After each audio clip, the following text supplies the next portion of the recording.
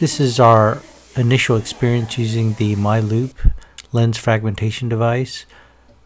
Here we take a look at it under the microscope, and it's a fairly simple device.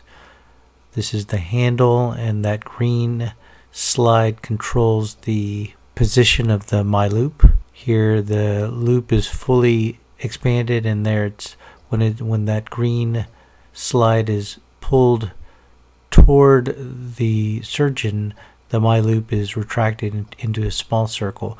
When the green slide is pushed away from the surgeon, then the loop is fully expanded.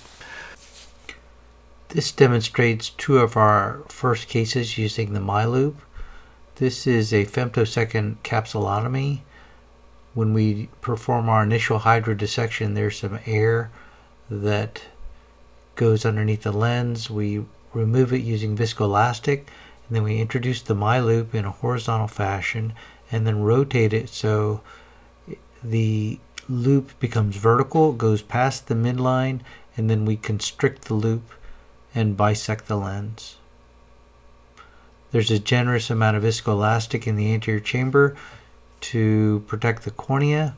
We rotate the lens and then try to break the lens into quadrants.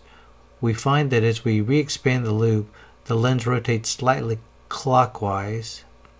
We perform the same maneuver, going past the midline and then rotating back to the midline and then closing the MiLoop.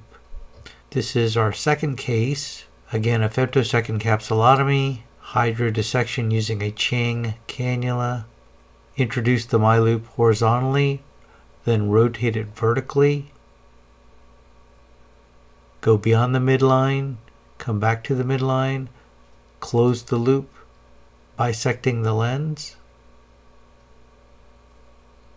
Viscoelastic is placed to stabilize the anterior chamber. We rotate the lens more than 90 degrees, anticipating that the lens will rotate slightly clockwise, which it just did.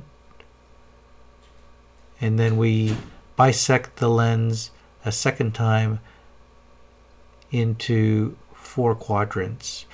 You can see when we introduce the phacoemulsification tip that we do not need to create a groove. We have 4 exact and clean pieces or quadrants that can be emulsified. So the MiLoop is a very safe tool to break up a firm nucleus.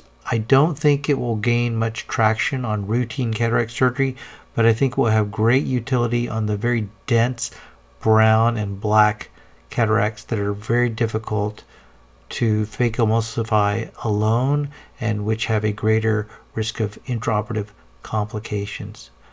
Thank you for your time and attention.